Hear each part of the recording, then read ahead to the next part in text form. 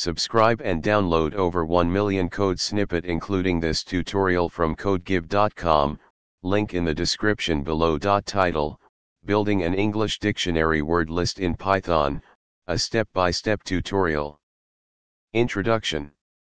In this tutorial, we will walk through the process of creating an English dictionary word list using Python.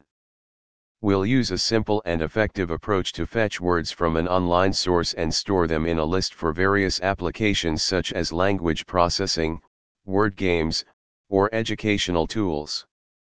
Step 1. Install required libraries. Make sure you have the requests library installed to fetch data from an online source. If you don't have it installed, use the following command. Step 2. Fetch words from an online source. We'll use the Words API to get a list of English words. You can sign up for a free API key on https://www.wordsapi.com. Once you have the API key, you can use the following Python code to fetch words. Replace your _API_key_ here with your actual API key. Step 3. Create a dictionary word list. Now, let's create a function to generate a list of words.